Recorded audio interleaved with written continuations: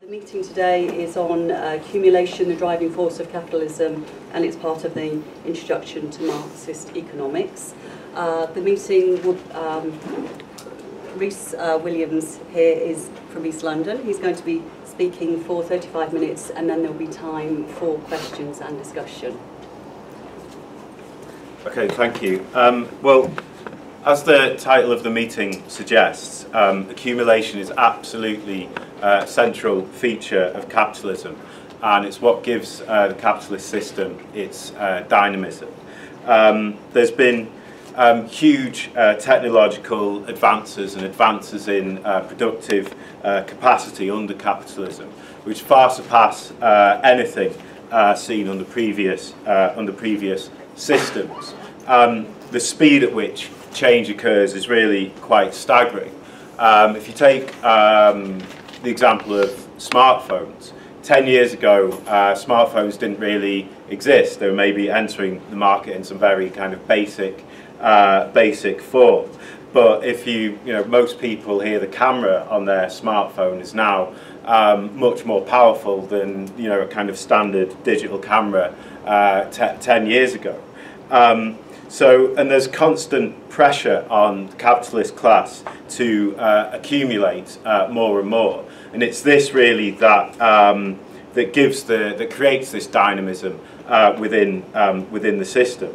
But this pressure to accumulate is also the thing that makes capitalism such an unstable system and one that's prone to crisis. Also, when we talk about accumulation, we're talking about the vast inequalities that are present in our society. The concentration of property, of wealth, of goods and of money in the hands of a tiny minority of the population.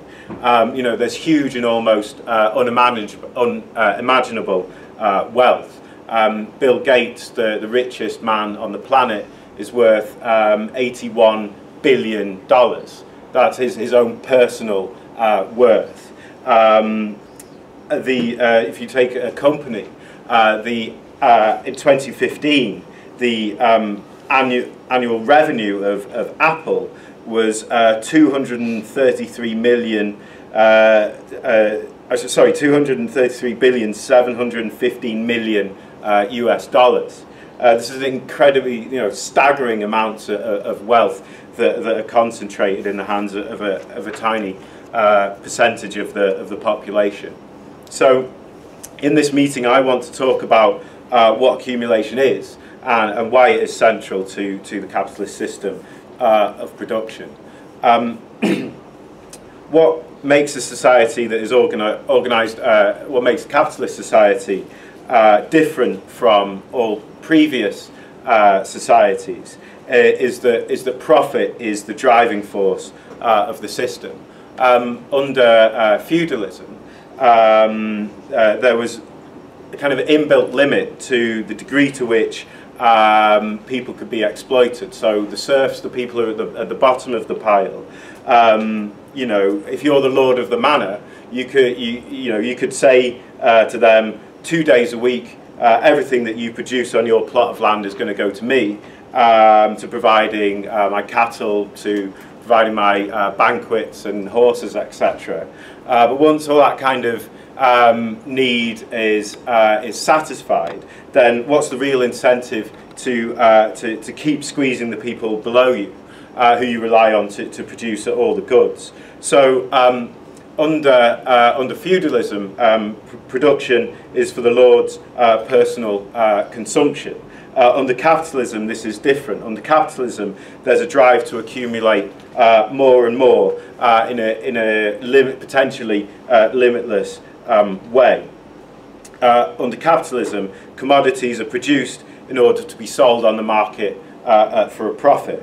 So this is not all a system that's based on producing things in order to satisfy human needs, but on what price they can fetch on the market and how much money they can make for the capitalist. So why is this the case? Why is it that the system is so dependent on profit? Well, capitalism has two two real key defining features. First of all, the division into two fundamental classes, into the capitalist class that owns the means of production, and the working class that the only thing that they own is their own ability to work, and that they are therefore forced to go out and work for the capitalists, and the capitalists use that situation to generate a surplus value by exploiting the workers who have no other option but to sell their labour. The second key feature of capitalism is competition between rival members of the capitalist class. I don't really want to spend too long on the first point, as it's been covered very extensively in the first meeting in this course. But I do want to say a bit about it because it's really quite key to understanding the rest of what I'm going to talk about.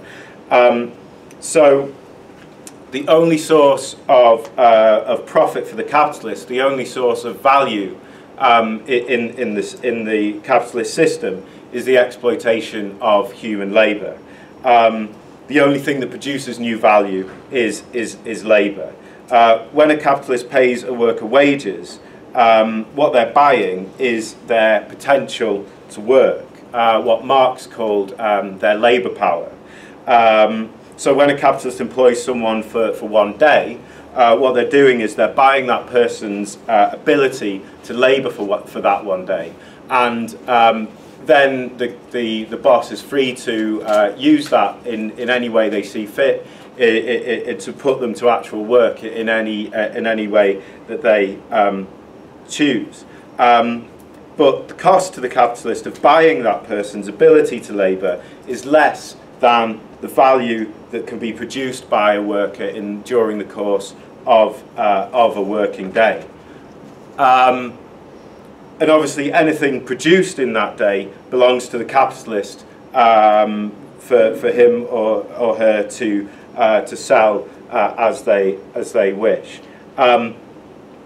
So the labour of the worker has added value to the commodity that they've produced, and then that commodity is now the property of the capitalist. So when that commodity is sold on the market, the capitalist then realises the surplus value contained in that commodity in the form of money, and generates a profit.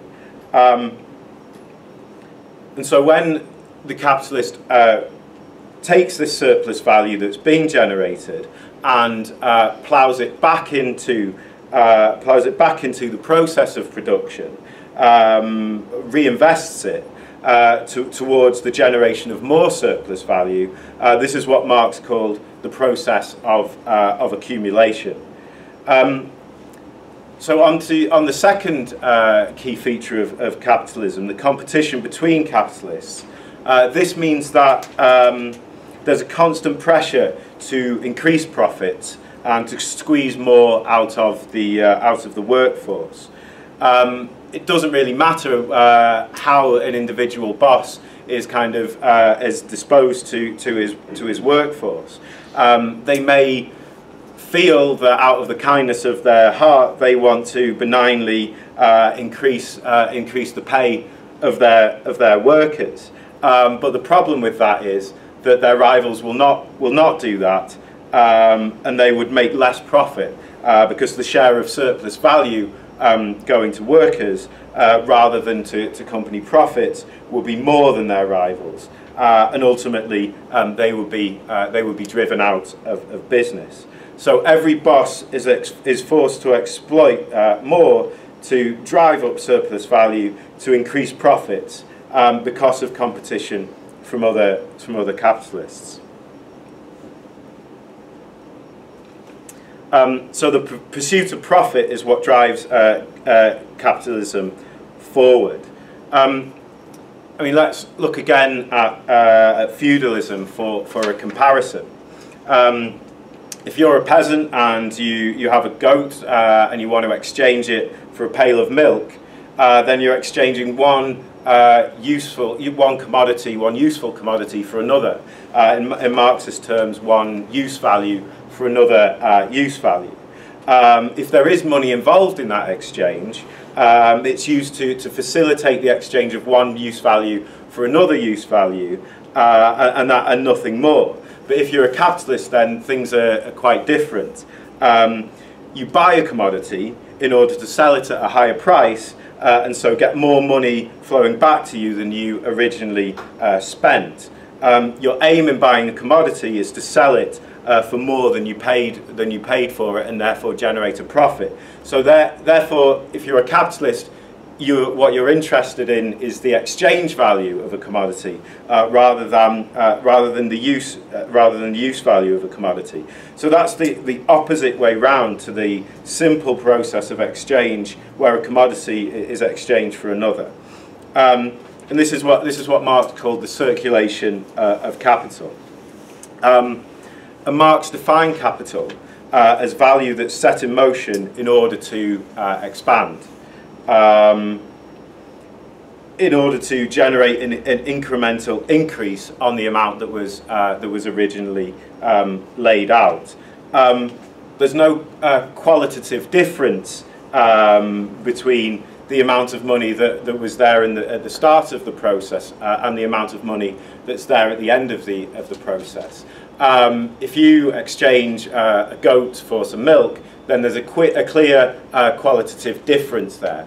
But if the whole point of the process is to generate money, then the only difference is in quantity. So you can see that the logic of this process is the potentially infinite accumulation of more and more money, of more and more capital. Marx described the process in this way. Fantastically bent on making value expand itself, he, the capitalist, ruthlessly forces the human race to produce for production's sake, accumulation for the sake of accumulation, production for production's sake. So the process of accumulation requires the capitalist to reinvest a portion of their profit into further rounds of production. Capitalists are always looking for ways to invest that will increase productivity and allow them to increase the amount of commodities that they can produce in a given period of time, and thereby undercut their competitors. So what they will do then is invest in constant capital rather than variable capital. Marx said that capital is divided up into two portions. Into a portion called constant capital, that is machinery, factories, computers, offices, etc. And this is called constant capital because its value doesn't change, it remains constant. And variable capital, that is investment in workers, in human living labour. This is variable capital because this is capital that's capable of expanding its value, that's capable of increasing value. So let's take an example. A baked bean company might use the profits from selling 2 million cans of beans in 1 year to buy a machine that allows you to produce 2 million cans of beans in 1 month. What's happened here is that the labour of all those people who work in the factory has generated a surplus value that's been appropriated by the capitalist and then put back into the process of production. So this kind of has two effects really. The first effect is that during the process of accumulation, workers' labour is constantly converted into capital. If you're a boss, you might think that you have this factory here, and you know, that's kind of fixed, and that's what allows you to generate a profit.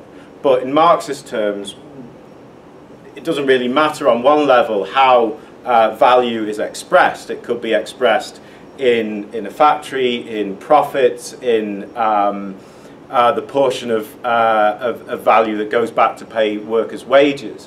What matters is that all that capital is part of the process of. I'm sorry. All that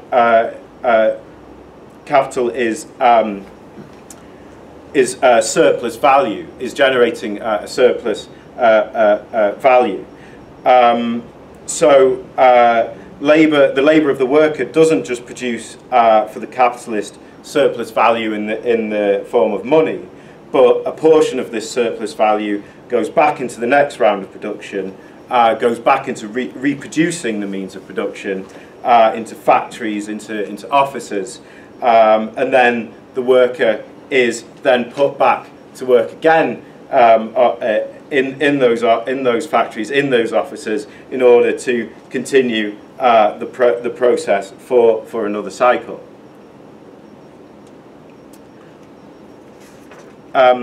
As Marx said, the worker himself constantly produces objective wealth in the form of capital, an alien power that dominates and exploits him. So the theft of the fruits of previous rounds of unpaid labour is crucial in allowing the process of accumulation to continue. Marx again, the ownership of past unpaid labour is thenceforth the sole condition for the appropriation of living unpaid labour on a constantly increasing scale. The more the capitalist has accumulated, the more he is able to accumulate.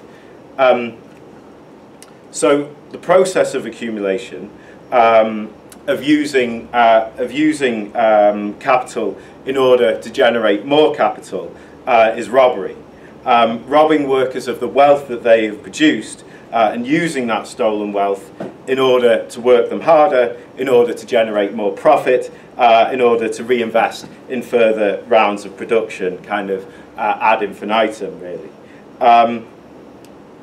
So all the factories, all the offices, all the computers and machinery that's inside of those workplaces, and also all the profits that they've generated, that the workers have generated by working them, ends up in the hands of the capitalist. This is the first effect. The second effect is that there's an increase in the ratio of constant capital to variable capital. There's two ways that a capitalist can invest in order to generate more surplus value. They can simply buy more of the same thing. They can buy another factory that's an exact duplicate of the first and employ another workforce that's exactly the same as the first workforce, and that's one way that a capitalist can hope to generate more value. The second way is that they can invest in new technology and new machinery that speeds up the process of production. There's a constant need to bring in new and better plant and machinery and invest in new technology that increases productivity. Because as rival firms, as rival groups of capitalists compete with one another, they're always looking to undercut each other and gain a competitive advantage. So there's a constant revolutionising of the means of production as capitalists seek to gain a competitive advantage and undercut one another. And I should stress that when we talk about increased productivity, what we're talking about is increased productivity of labour. New machinery is brought in, and that allows the worker to be more productive, allows the worker to produce more of a commodity in a given time than they previously could. This obviously benefits the individual capitalist that is invested in that particular piece of machinery. They are able to sell their products more cheaply than the standard price, and yet still make a profit. However, when the technology becomes widespread in the system, all capitalists, all firms start to sell their goods at a lower price, and so the average price of the product falls. As I said at the start, the labour of living people is the only thing that produces new value for the system, specifically the labour of the working class that produces surplus value that's appropriated by the capitalist class. So the investment that a capitalist makes, that is to say the amount of surplus value that they plough into new rounds of production, is split between the amount of money that they invest in machinery and technology in constant capital, and the amount of money they invest in variable capital. Or to put it in terms of labour rather than capital, the amount of dead labour increases in comparison to the amount of living labour. The amount paid towards machinery increases in terms of the amount paid in wages. A piece of machinery on its own, say a forklift truck, is absolutely incapable of producing new value. It can't do anything without people consciously using it in order to carry out a particular piece of productive activity. And so as the drive to accumulate goes on, a capitalist is forced to invest more of their profits in new machines, in computers, in robots, in all the things that do not generate surplus value. And this proportion of the investment that the capitalist makes increases over the proportion spent on labour, which is the only thing that is capable of generating new value. So the ratio of dead labour to living labour increases, which is what Marx called the organic composition of capital. And this has the effect of decreasing the rate of profit. This is different to the overall amount of profit. The amount of profit that a company makes can still be staggeringly high, but this is due to the overall a level of investment being incredibly high as well. So as the process of accumulation progresses, capitalists invest more in constant capital, and the ratio increases. And capitalists will only invest if they think they can make a profit. And if the rate of profit is low, then they will not invest. And this is kind of what we see at the moment. You can see a huge hoarding of wealth by incredibly rich individuals and by firms, because they don't think that there's a chance of investing that money in a way that they can make a profit.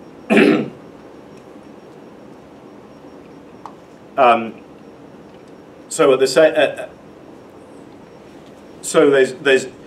you see a huge expansion of in financial markets, in non-productive areas, and all kinds of speculative ventures in the hope of making a quick buck, because there's not a way that capitalists see to make a healthy enough return, a healthy enough profit by investing in production. And as we can see very clearly from the last several years, this tendency for profit rates to fall, for capitalists to hoard or to refuse to invest or to put their money into speculative ventures, is what makes the system so unstable and so prone to crisis. And this is going to be covered a lot more in a lot greater depth in the next meeting of this course. But there are things that a capitalist can do in order to counteract this tendency of the rate of profit to fall. bosses can increase the rate of exploitation. This can be done by increasing the intensity of work, by speeding up production lines, or if you're working on a computer, by monitoring the amount of keystrokes that, per minute that a worker is required to make, or it can be done by increasing the length of the working day.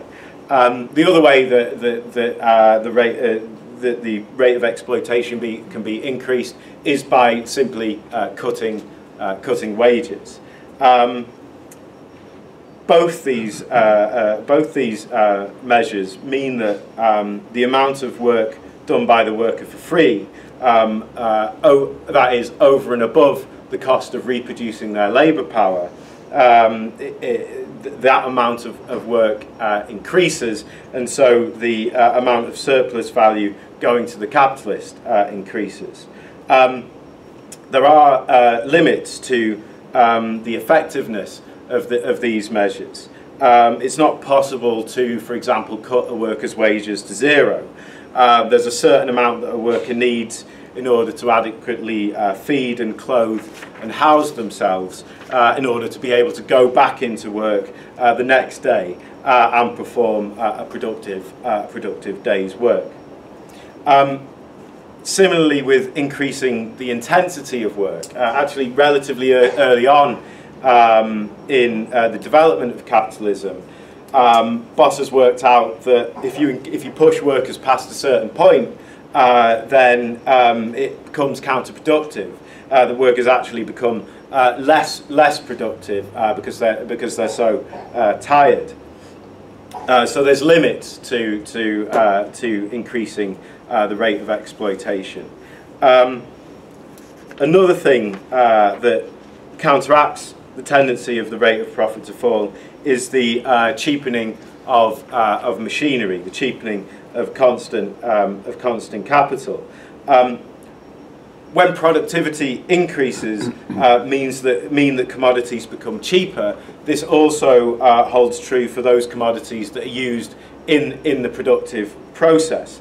For example, computers, which are absolutely ubiquitous in modern production, have drastically reduced in price since their introduction. But this is not necessarily to the benefit of every capitalist.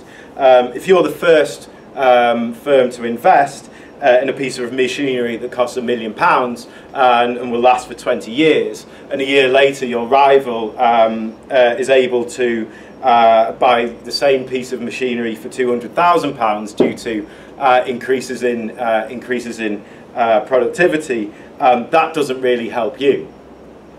Also, from the point of view of the system overall, the £800,000 that's been saved by your rival still has to be invested somewhere else in order to seek a profit, again continuing the process of accumulation and decreasing profit rates. So there are things that capitalists can do to counteract this tendency, but there are also limits to their effectiveness. And ultimately, the only thing that can really that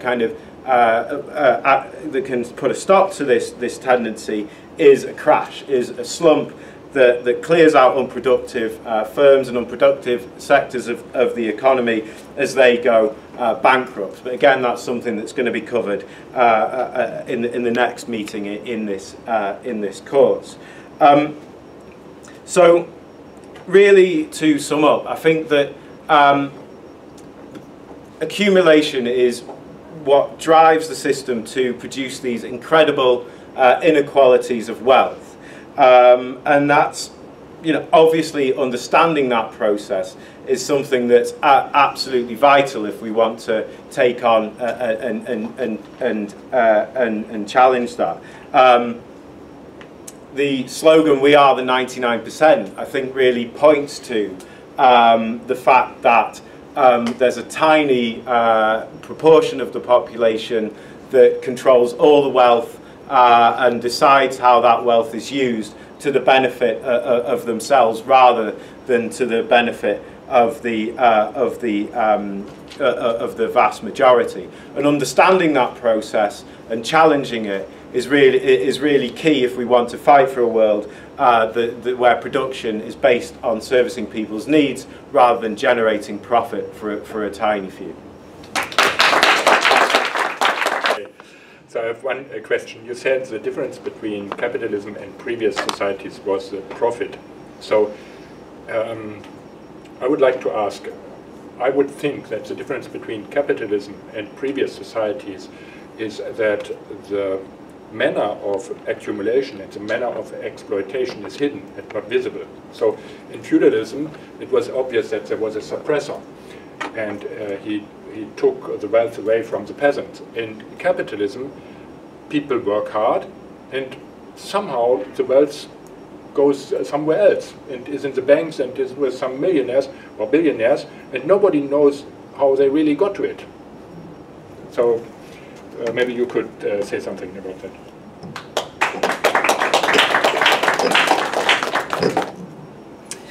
Yeah, just have to go at answering the question about constant capital and variable capital. I know people can see we put it up here as well, actually, because we're trying to get a bit of continuity through these courses, but constant capital really is your raw materials, your machinery, technology, plant, and all those sorts of things. And your variable capital is your labour, your people coming to work. The reason why we split the two up is because if you, as a boss, you buy a computer for your service industry, for example, that's your constant capital in the service sector, yeah? If you buy that computer, you expect that computer to have a shelf life, I don't know, 3, 4, 5 years maybe, whatever it will be, yeah? You know exactly what it is that you're buying with that. It's a constant level of value that piece of machinery is going to bring into your business. When your worker comes in and sits down and uses that machine, you might pay them £200 a week to come in and use that machine. What they generate using the constant capital and using the telephones and coming into your office is way beyond that level of value, and therefore that's the difference between variable capital and constant capital.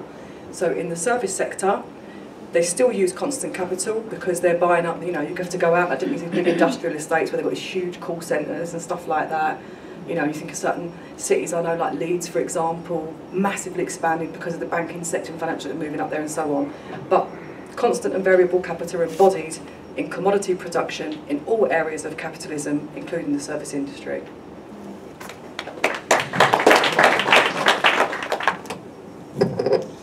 Hi, I just wanted to follow on from what Joe was saying, really, about how you find, you know, all of these sort of things in any industry, because I'm a teacher myself, and you'd think, well, how does this sort of thing, how can it possibly apply in a school where you're working? And that's why I found it interesting when Rhys was talking about the ways in which capitalists speed up production lines and things like that. I was having a really interesting conversation with someone in the bar last night who works in a call centre, and he was saying that they do all sorts of things in his workplace to try and get the maximum amount of productivity out of the workers, like monitoring them, you know, timing their toilet breaks, things like this, monitoring every single tiny bit of their time while they're at work to squeeze the most out of them possible.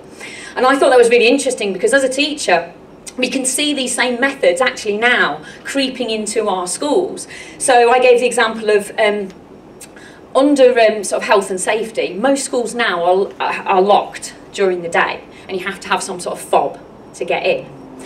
In my school, we found out one day that when my colleague was late, he was called into the head teacher's office to explain why he was late. He wanted to know how she found that out. She looked at his key fob record when he fobbed into work that morning, and we found out that, in fact, all of our key fobs were assigned to our name so that they could monitor us coming in and out of work to see who was late and who wasn't. So what's really interesting is now we increasingly see this as the pressures on schools come, you know, their budgets are being cut, they're increasingly trying to find ways to get more work out of people to cover those gaps. And then what we're seeing is all those techniques that capitalists use in other industries coming in to sort of exploit workers even more. And it's interesting, the whole deprofessionalisation of teaching that is going on. You know, it's becoming increasingly sort of de-skilled, and as we see that, then we're also seeing the same method of kind of suppressing workers as well. So I think that's a really important point to make, because it shows that actually, even though we might work in different professions and different industries, we do all suffer the same way. You know, we're all exploited as workers, and therefore, you know, when we're fighting for better rights at work and we're fighting exploitation as teachers are, we're out on strike on Tuesday, I think it's important because it's the same fight for all workers, because we're all facing the problems that are caused by the constant drive for accumulation that Rhys has been talking about. Apparently more and more people these days are self-employed, which I'm not actually, but this is kind of an academic question. I just wonder, in the world of self-employment, does the same model fit this model that we have here of accumulation and so on, or is a separate economic model required? Or to put that another way, can you exploit yourself?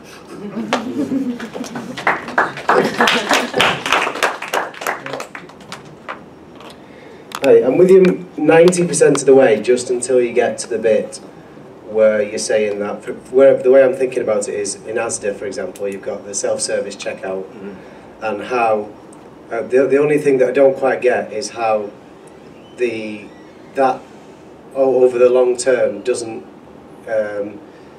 have the same level of increase of productivity in the if that's what I'm saying, how that inevitably reduces the productivity because it's not got the worker on the till or something like that, or whether I'm thinking about it in the wrong way, how mechanisation tends to reduce, because I've seen the graphs and things about how productivity and things are going down, and the profitability is the word I'm looking for, is going down as you remove the people over time, but I'm still looking for the missing link that I'm not got there, so that's it.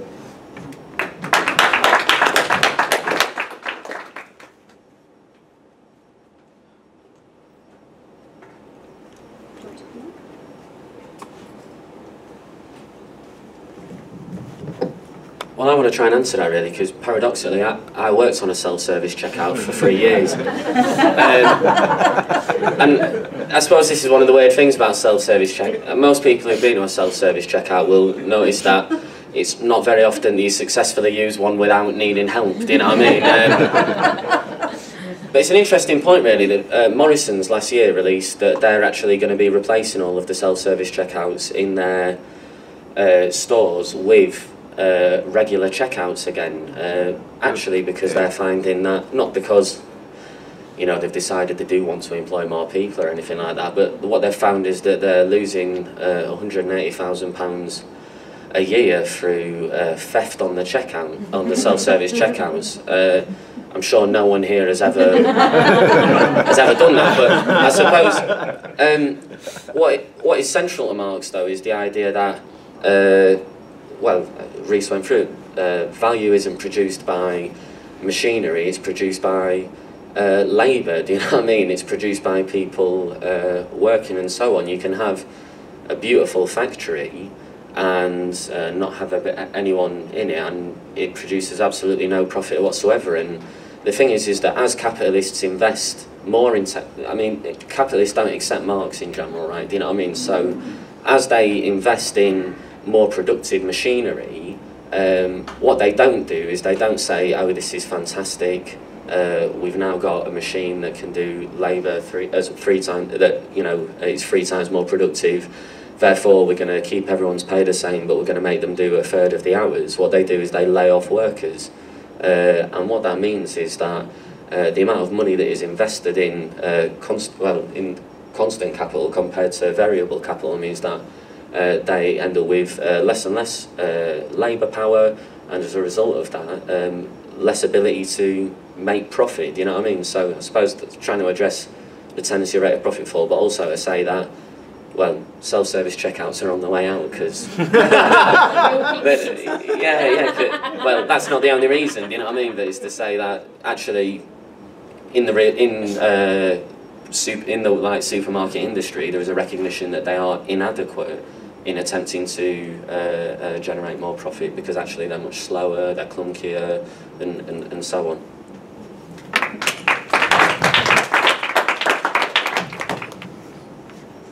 I have only a very short question, and that is there any idea of how these formulas might look in socialism?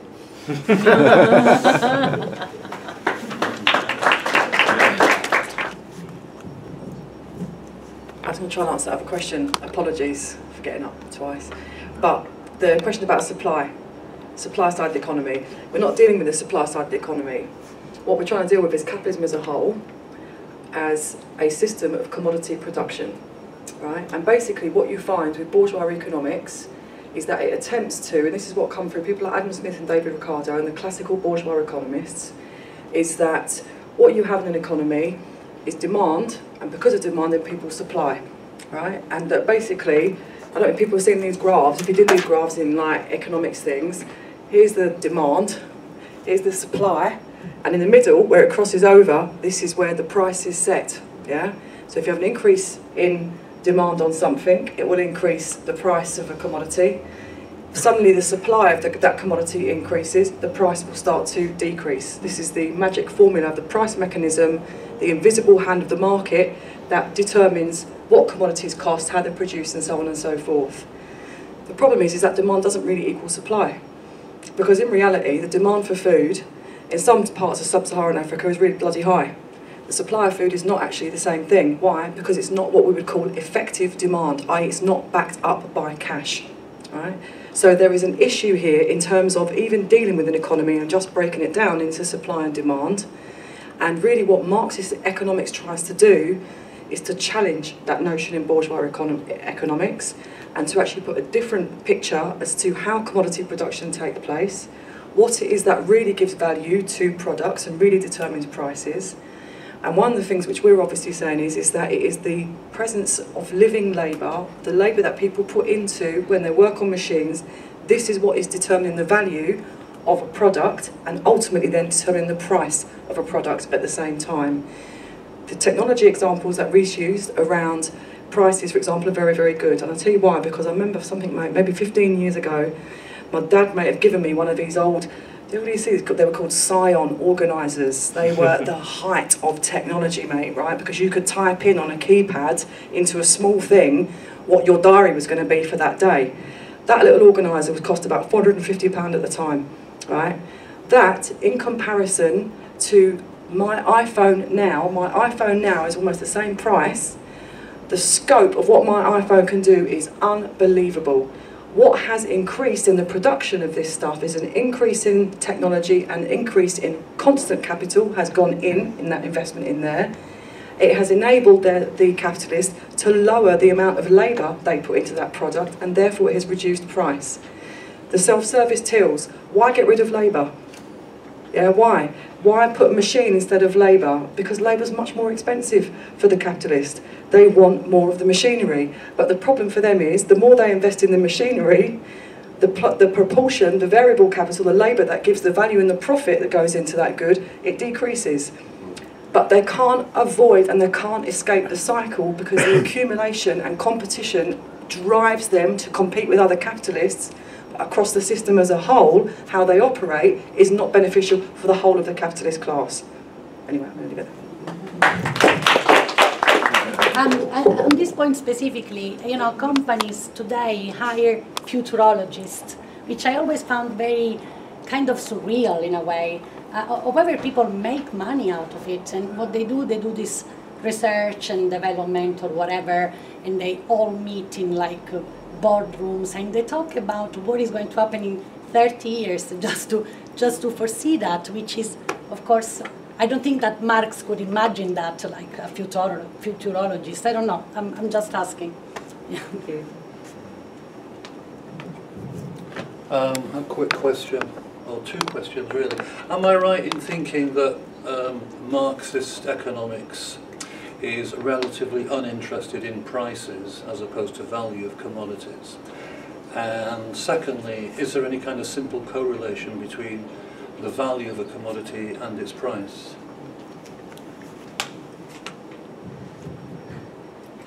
Okay, I'll let Rhys sum up. Okay, I want to start by talking about the service industry, because I think it's quite interesting. And some people mentioned it in the previous session. I think the important thing here is that Marx defined a use value as anything that people find useful. That doesn't necessarily mean food or shelter or clothing. That can be anything. For example, I work for a company that puts in-flight entertainment systems onto planes. Now, where's the use value there? Is, you know, someone wanting to watch a movie while they're on a flight? You could quite easily argue maybe they could read a book instead. It can be anything that people are able to find useful. What matters to the capitalist is the ability to generate a profit by exploiting the difference that they can get away with paying wages from the amount that they make, from the amount that they're able to sell their commodity for. To go back to the question about why profitability would go down with an increased amount of machinery.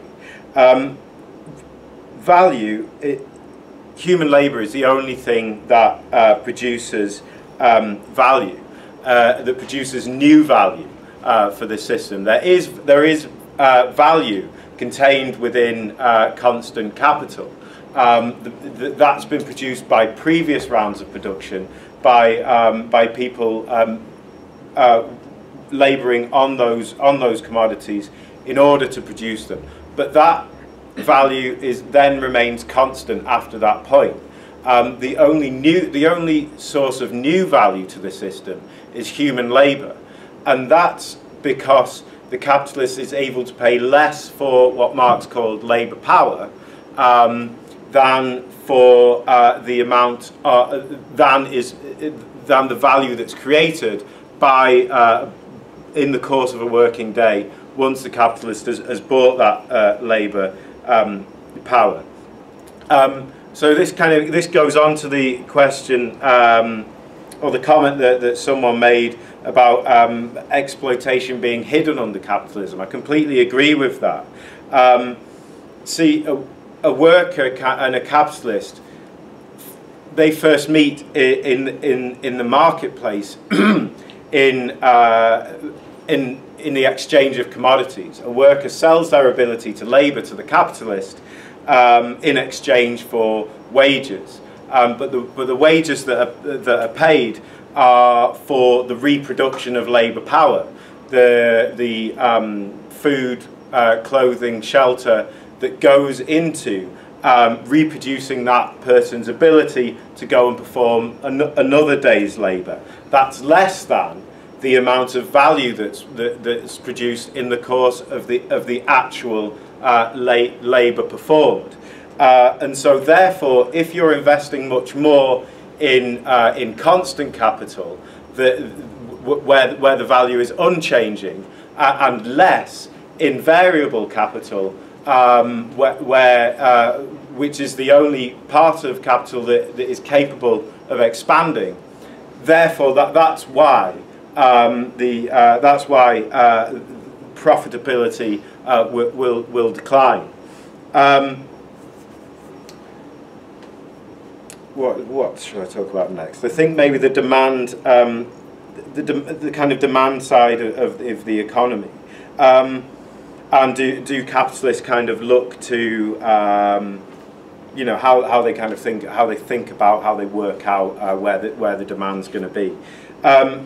Yeah, of course, you know, the capitalists will spend time thinking about what people want, what's going to sell, etc., and invest a lot of money in that process. And that's true. But I think the important thing to to realise is that consumption is an auxiliary part of the process of production, of the process of accumulation. What matters is the accumulation of capital and of reinvesting surplus value into further rounds of production, and the consumption of the commodities produced under that system is not the driving force of the system. It's a necessary part, but it's an auxiliary part of that process of production.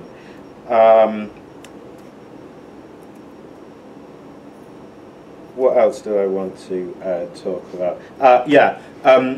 So prices and value. I think that prices will fluctuate up and down, but around a value that's determined by the amount of socially necessary labour time that's gone into producing a certain commodity. So the amount of labour that on average it takes in order to produce a commodity is what determines the value of that commodity. The actual price can fluctuate up and down, but it will be around a value that's determined by the amount of socially necessary labour time that's gone into its production. And I guess I should end really by the question of what would these formulas look like under socialism. I mean, I have absolutely no idea what this would look like. I think the idea is that what we want to do is kind of smash all this really, and is fight for a world where there isn't a proportion, where there isn't the vast proportion of surplus value of wealth going to sucked off in this way to the people at the top, and that we can fight for a world where the whole of the social product goes to the people who produced it.